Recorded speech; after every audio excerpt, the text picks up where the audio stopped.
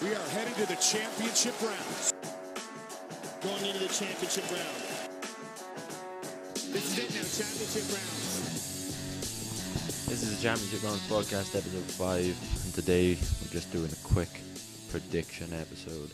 We're talking boxing, we're talking Anthony Joshua versus Carlos Takam. This fight's going to be for the IBF and WBA heavyweight title. There's also big names on the undercard. We've got Dylan White fighting for the WBC silver heavyweight, Katie Taylor for the WBA lightweight championship, Frank Buglioni for the British light heavyweight. There's a lot of up-and-coming British boxers with Lawrence Okoli, Josh Boazzi and Joe Cordina. So let's talk main event. We got Anthony Joshua, originally scheduled to fight Kubrat Pulev. Now, Pulev pulled out with a shoulder injury. Loads of people who'd bought tickets were disappointed that they weren't going to see the fight they were originally scheduled. However, in my opinion, in someone like Carlos Takam, you have someone who's going to put on a more entertaining show than maybe the Pulev fight. Carlos Takam is well known for coming forward. He's a zombie. You hit him on the chin, he's not going to take a step back. He's going to keep coming at you. Well, that's probably something Anthony Joshua wants, but it'll make for an entertaining fight either way. Another thing about Takam is he has an absolute granite chin. Now, with someone like Anthony Joshua with 19 knockouts, is this going to prove too much of a difficulty? I highly doubt it, but I'd like to see this one go into deep waters.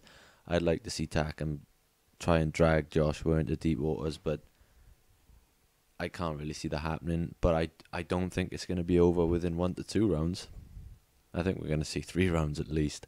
So let's talk a bit about Carlos Takam. His record stands at 35-3-1. Of those 35 wins, there's 27 knockouts. Some of the names he's come up against, he lost to Joseph Parker. No real shame in that. He's beat people like Michael Grant. Mike Perez was his draw. And he's been an active fighter for a long time. He's been in the professional boxing since 2005. So he's a seasoned veteran. Don't expect him to come into this fight and think, I'm here for the money. I'm here to get knocked out. I'll have my 15 minutes of fame and then I'll ride off into the sunset. That's not going to happen. Carlos Takam is going to try and shock the world. And if he does, if he somehow pulls this off, it's going to be one of the biggest upsets in boxing, because Anthony Joshua currently stands at 1-66 to win this fight.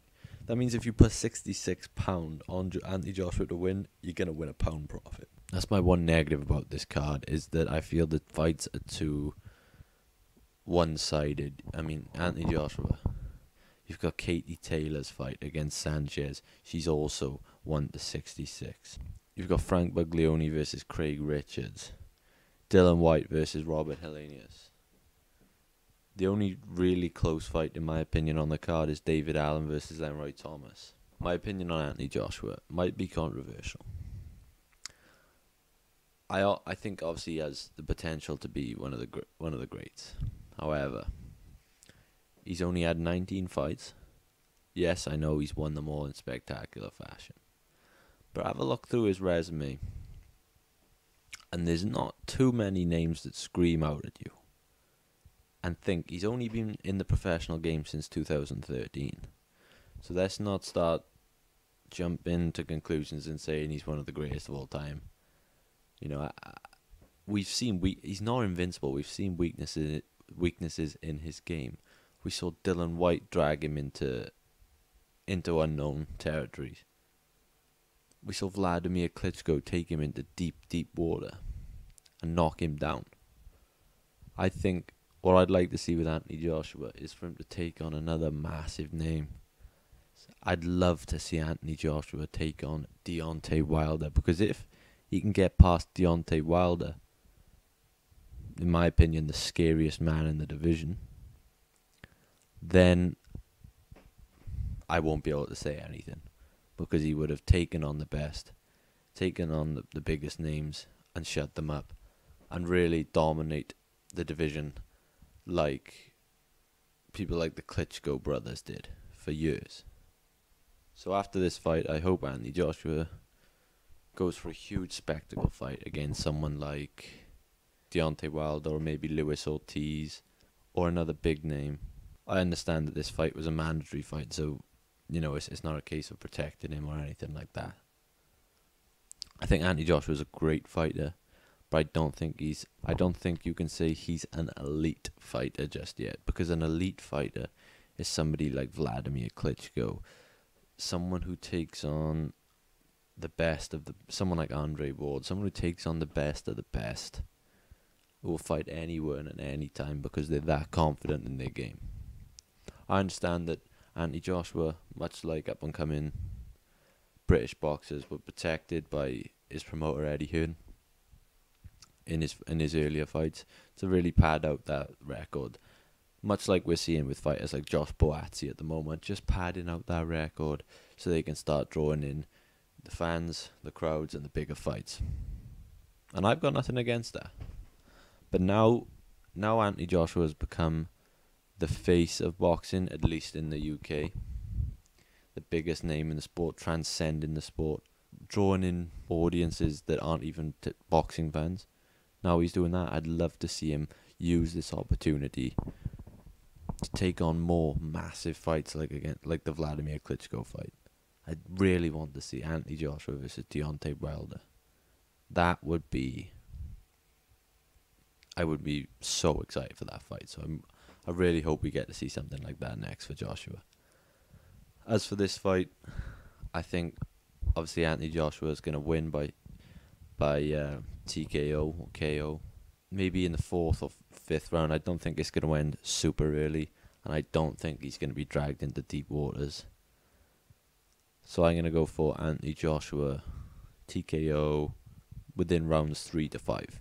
Elsewhere on the card, make sure you watch the Dylan White fight. That'll be an entertaining fight. Dylan White is one of the best characters in the sport, and I'm sure if you haven't already, you give him a chance, you start following him, you're going to be a massive fan of the Body Snatcher. Hilarious, entertaining, talented. Obviously on the undercard, check out the fights of Josh Boatzy, Joe Cordina, and Lawrence Okolie, if you want to get on board early, because I feel Josh Boatzy has the potential to be what Anthony Joshua is today. And if you're typically new to the world of boxing and you're drawn in just by names like Anthony Joshua, stick around because there's so many great fights this year. Deontay Wilder's fighting next month. We've got, in my opinion, the best boxing match there's going to be in a long time. Vasyl Lomachenko versus Rigondeaux. We've also got Tony Bellew, David Haye rematch in December. So we've got George Groves, Chris Eubank Jr. It's an incredible time to be a fight fan. So if you come to support Anthony Joshua and you're not a hardcore boxing fan, please stick around because you won't be disappointed. So yeah, either way, even if you don't think this fight's going to be a barnstormer or the greatest technical fight or even a competitive fight, either way it's going to be a massive spectacle. It's in the Principality Stadium, Cardiff. The Welsh fans are going to be passionate, loud, and extremely excited. They've sold out. It's going to be an absolute spectacle once again. Always is when Anthony Joshua fights. And it'll be great to watch. And who knows? It could be there could be a massive upset on the cards. Takam could shock the world. So you never know in a sport like boxing. One punch and it's all over. Anyway, I hope you enjoy the fight. I asked on Instagram and Twitter your predictions. I decided to record this straight away, so I haven't got time to read any ones out that haven't come in yet. But I'm going to read out one by J_9.30. That's from Instagram. That's J_9.30. And he's predicting Anthony Joshua to win in the 3rd round via knockout to the head. It's a good prediction. And if it comes through, who knows, I might have a little something to give away. Anyway, thanks for tuning in. Enjoy the fight. And that's going to do it for this one. Let me know in the comments how you think the fights are going to go down. Can Takam shock the world? Will there be another dominant display by Joshua? And more importantly, what do you want next for Anthony Joshua after this one's done? Alright, that's going to do it for this one.